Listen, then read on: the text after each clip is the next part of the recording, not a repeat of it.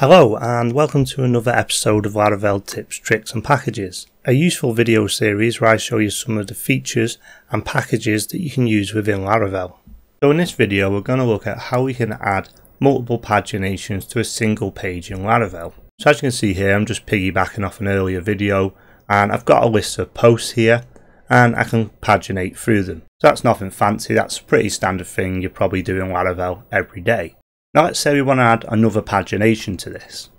So say we want a table with our users.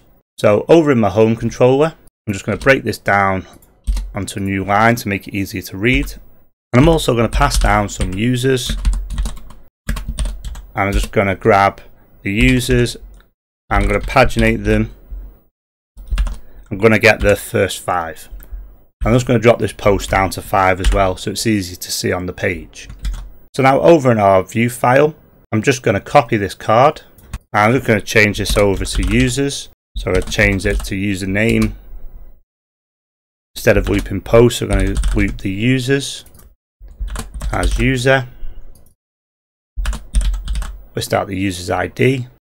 We don't need that word limit, so we can just do user name, user created at. And finally, for the pagination itself, we want the user's links. Oops, I've made a mistake there. So back over in our controller, let's change that to users and not user. There we go, we can see our two paginations now. So we have our posts and we have our users, and we can flip through our users and we can also flip through our posts. Now did you notice what happened there? That when we changed the pagination of one, they both changed. So let's look at that again. So we're both on page 1 here now. And then on our post, let's go to page 8. And you can see now our users pagination has also changed to page 8. So the two paginations are not working independently of each other. So what Laravel is doing here, when you change a pagination, it appends a get parameter. And you can see this up in the URL bar here. So it's appending a page equal to 8. So when that request comes into Laravel and it looks at that and then works out what data it needs to get from the database, depending on that page number. So obviously in our case with paginating 5, it sees page 8 and it goes to 36 to 40. But the problem is, with it saying page 8 here, it doesn't know whether we want page 8 of the users or page 8 of the posts. So it treats them both the same and gets page 8 for both. So over in the Laravel source code, let's take a look at this paginate method. And this is under your vendor folder, Laravel Framework Source, Illuminate Database Query Builder. And if you come down to the paginate method, you can see here it takes in a number of parameters.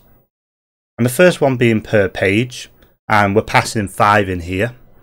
The next one's the columns to get, and then here the third parameter, it accepts a page name. And this is how we let Laravel know which pagination it is that we want to move on to the next page. So now all we need to do is just pass in them extra parameters that Laravel needs so it knows which pagination it's working with. So here in the paginate method, first we're going to get all the columns still, so that's the default, and then we need to give it the page name, and this name could be absolutely anything. I'm just going to call this posts to keep this simple. And then again on the users, we want to get all the columns, and I'm just going to call this pagination users. So now we're over in our browser. If we just hover over the pagination links here, you can see down in the bottom left corner of the browser, this is now appending posts equal to instead of page equals to. And if we look at the users pagination, again in the bottom left, you can see that now says users equals to. So Laravel knows which one to use. So let's have a look at posts page 5. And we can see that set posts to equal to page 5 up the top, and it's shown as page 5 for the post results, but the users remain the same. So let's say we want to now look at users page 10. So we can click users page 10, and you can see this gives us the users page 10. It's also highlighted another problem with our code as it currently is. As we changed to page 10 of the users, we lost track of the posts. We went back to page 1. And that's because Laravel only knows about what users page we want. It doesn't know what the current post page was when we made that request. So we need to let Laravel know about the state of each of the paginations. So when the page refresh comes in, Laravel knows what page each of the paginations is currently on. So over in our view file, what we can do here in the links method is append something else to it. So before we call the links, let's call the append method. And then inside of appends, we can just pass it a key value array of the things that we want to append onto the post links.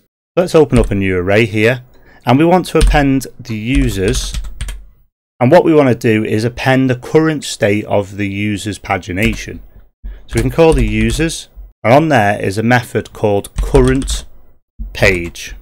So if we just refresh this in the browser, and now when we hover over the pagination for the posts, we can see down the bottom left of our browser there, it's building up the URL and it's passing in the current state of the user's pagination, which is currently on page 10. So on the post, let's go to page 4. And you can see now the URL is built up, it's passing in users page 10 and post page 4. So as we scroll through the pagination of posts, it remembers the state of the users table. Now obviously let's just do the reverse here for the users as well.